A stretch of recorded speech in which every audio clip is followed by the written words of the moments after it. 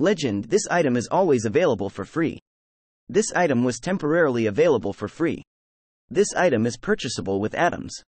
This item was only available to Fallout First subscribers and may be considered legacy content. This item was only obtainable during a seasonal scoreboard and may be considered legacy content. This item was only obtainable by advancing Overseer rank within the Nuclear Winter Game mode. This item was not purchasable with atoms, was only available for a limited time and is considered legacy content. These items are not guaranteed to reappear in the Atomic Shop. This item has yet to make its debut in the Atomic Shop and is considered upcoming content. These items may be introduced in a later patch or have recently been added to the live version of the game. This item has yet to make its debut in the Atomic Shop and is considered unused content. These items are not guaranteed to be released. This item will not be released to the Atomic Shop and is considered to be cut content.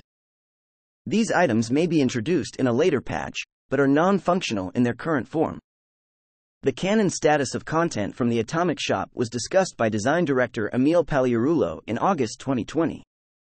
Pagliarulo stated that the status of many purchasable objects in the shop do not strictly confine to established lore and canon, as the internal rules for what can be placed in the Atomic Shop are very loose. Some items may have conflicting status within the lore, but are placed in the Atomic Shop because of their fun factor. Patch 1.2.2.9 introduced special Vault Boy cutouts to all train stations, which served as in-game Atomic Shop access points. After negative community feedback, they were removed in the following patch.